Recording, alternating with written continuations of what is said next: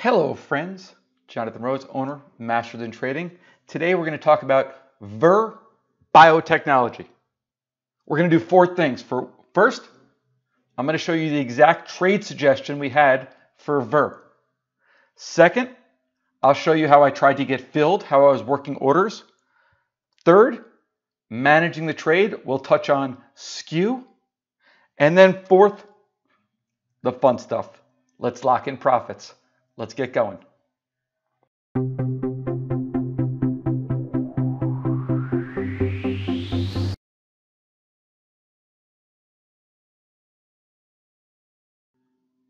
Starting off, the original trade selection. Here it is. We share trades every Sunday at Masters in Trading. We do a live class every Monday. Make sure everybody understands the trade. It's a biotech trade. Symbol VRO. October expiration, bullish. Original trade, I personally was able to get filled on the 42.5 strike for 340. My game plan is to hold until expiration. I will not add more than this one tranche. When I say I will not add more than just one tranche, usually we get in 3 tranches. Buy, buy, buy. We ladder in. Because of the illiquidity in VIR, I just got filled on the one tranche, and that was plenty. The exact date the trade was shared, June 7th. The reason for the trade, we always have a reason. I do not depend on technical analysis. We need a real reason behind every trade. Emergency authorization of this category of antibody may be needed. This category is called, I won't try to pronounce it, the drugs mimic the proteins a human body would make to fight the virus that causes COVID-19. Buzzword, momentum, VIR. That's why we like the trade. Let's talk about next, trying to get filled. Now, if we're looking at VIR, VIR, I have you on the options. What I want you to notice, the August options, let's use the 60 strike as an example. 390 bid at 540. That's a very, very wide market. Market makers like to say, that market is so wide we could drive a truck through it. This is a good market, 50.91 at 50.95. It's only 4 cents wide. 390 at 540 is $1.50 wide. That is a very wide market, very difficult to get filled. Let me show you what I did. Shared the trade with the members June 7th on a Sunday.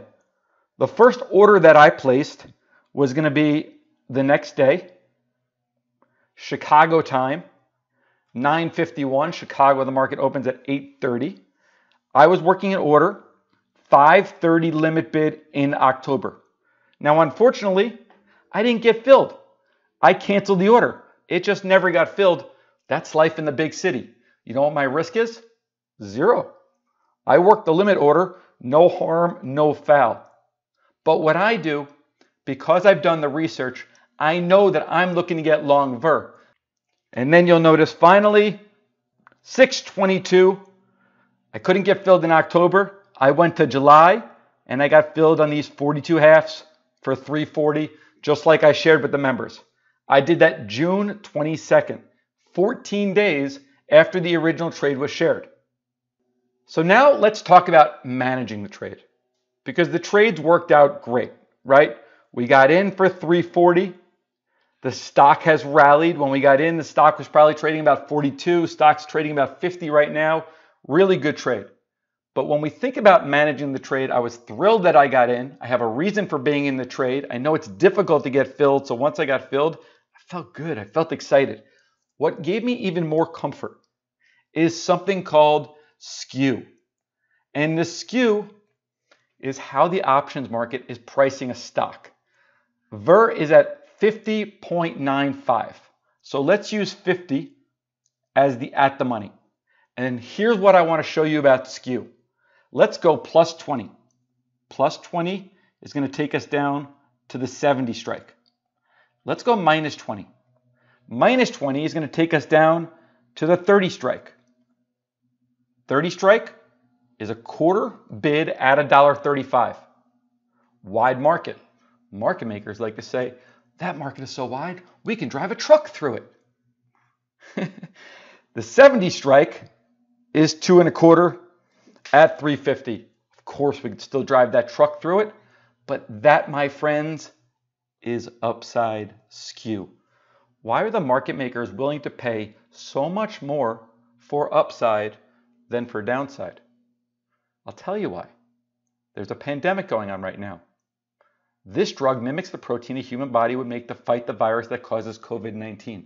To me, sure as heck feels like the upside is a lot greater than the downside. So the skew is telling us that the market's pricing the stock to go higher. That is actually going to give it a higher probability of trading higher, which made me more comfortable in the trade. And here's the final outcome. Now, I only had a 5 lot. I tried to get filled, but the options markets kind of stink, right? So we ended up getting filled here and filled here. We ended up buying a 5 lot for 340. And then today, because it's expiration, I wanted to get out. I didn't want to be long VIR stock. Not because I don't think VIR is going higher. I just don't want to own the stock of a volatile biotech.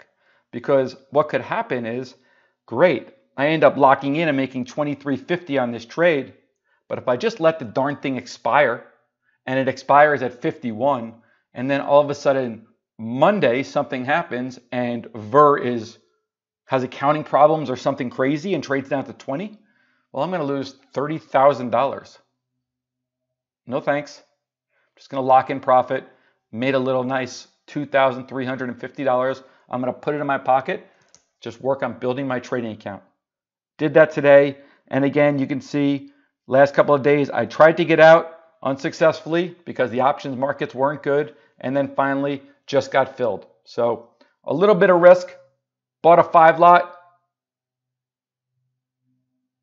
Overall risk on the trade was about $1,800.